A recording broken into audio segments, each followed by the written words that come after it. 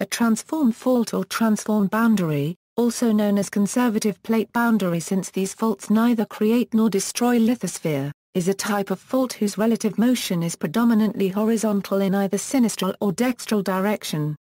Furthermore, transform faults end abruptly and are connected on both ends to other faults, ridges, or subduction zones. While most transform faults are hidden in the deep oceans where they form a series of short zigzags accommodating seafloor spreading, the best known are those on land at the margins of tectonic plates. Transform faults are the only type of strike-slip fault that can be classified as a plate boundary. Background: John Tuzo Wilson recognized that the offsets of oceanic ridges by faults do not follow the classical pattern of an offset fence or geological marker and read a unregistered trademark S-rebound theory of faulting, from which the sense of slip is derived. The new class of faults, called transform faults, produce slip in the opposite direction from what one would surmise from the standard interpretation of an offset geological feature. Slip along transform faults does not increase the distance between the ridges it separates. The distance remains constant in earthquakes because the ridges are spreading centers. This hypothesis was confirmed in a study of the fault plane solutions that showed the slip on transform faults points in the opposite direction than classical interpretation would suggest. Difference between transform and transcurrent faults. Transform faults are closely related to transcurrent faults.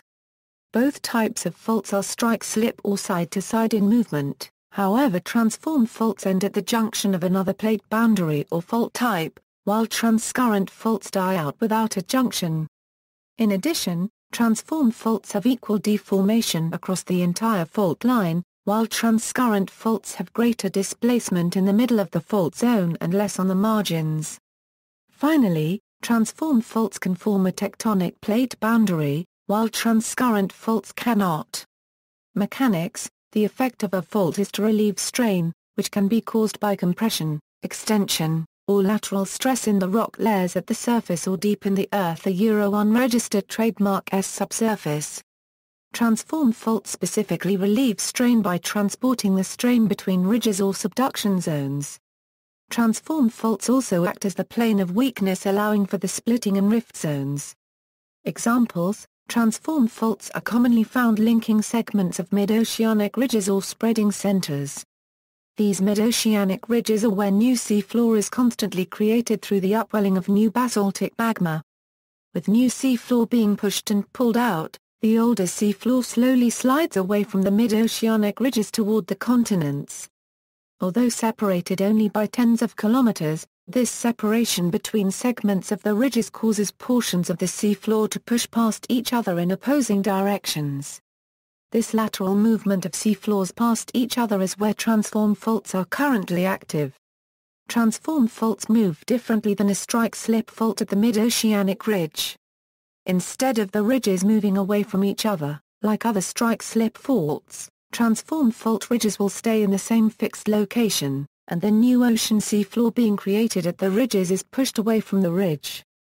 The proof of this is found in paleomagnetic striping on the seafloor. A paper written by Jenner theorizes that the creation of the transform faults between the ridges of the mid-oceanic ridge is attributed to rotated and stretched sections of the mid-oceanic ridge. This occurs over a long period of time with the spreading center or ridge slowly deforming from a straight line to a curved line and then finally fracturing along these planes, forming transform faults. As this takes place, the fault changes from a normal fault with extensional stress to a strike-slip fault with lateral stress. In the study done by Bonnetti and Crane, peridotite and gabbro rocks were discovered in the edges of the transform ridges. These rocks are created deep inside the earth, a unregistered trademark S mantle, and then rapidly exhumed to the surface. This evidence helps to prove that new seafloor is being created at the mid-oceanic ridges and further supports the theory of plate tectonics. As previously stated, active transform faults are between two tectonic structures or faults.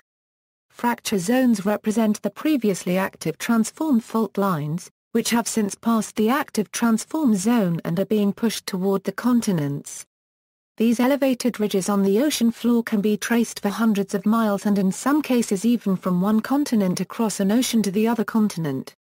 The most prominent examples of the mid-oceanic ridge transform zones are located in Atlantic Ocean between South America and Africa. Known as the St. Paul, Romanche, Chain, and Ascension fracture zones, these areas have with deep, easily identifiable transform faults and ridges. Other locations include the East Pacific Ridge located in the southeastern Pacific Ocean, which meets up with San Andreas Transform Fault to the north. Transform faults are not limited to oceanic crust and spreading centers. Many transform faults are located on continental margins. The best example is the San Andreas Fault on the Pacific coast of the United States. The San Andreas Fault links the East Pacific rise off of the west coast of Mexico to the Mendocino Triple Junction located off the coast of the northwestern United States, making it a ridge-to-transform style transform fault. The formation of the San Andreas Fault system occurred fairly recently during the Oligocene period between 34 million and 24 million years ago. During this period, the Farallan Plate, followed by the Pacific Plate, collided into the North American Plate. The collision led to the subduction of the Farallan Plate underneath the North American Plate. Once the spreading center separating the Pacific and Farallan Plate was subducted underneath the North American Plate, the San Andreas Continental Transform Fault system was created.